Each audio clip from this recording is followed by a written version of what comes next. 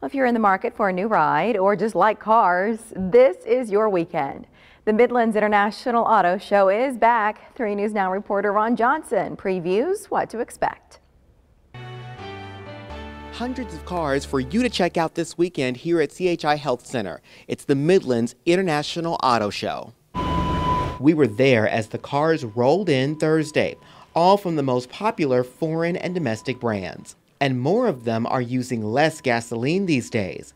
Event director Tam Webb says that's just what customers want. Last year we had maybe 4 EV cars here. Now we probably have 12 EV cars here. Electric or gas, crews also spent the day making sure these all-new cars themselves are clean. Having clean cars is a must at any auto show, but the work to clean these cars was a little trickier thanks to this week's winter storm. We got on the phone and called everybody and said, bring your cars down early. So they did.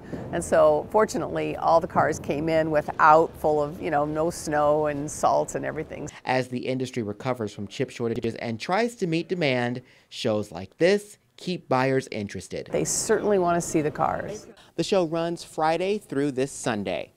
At CHI Health Center, Ron Johnson, 3 News.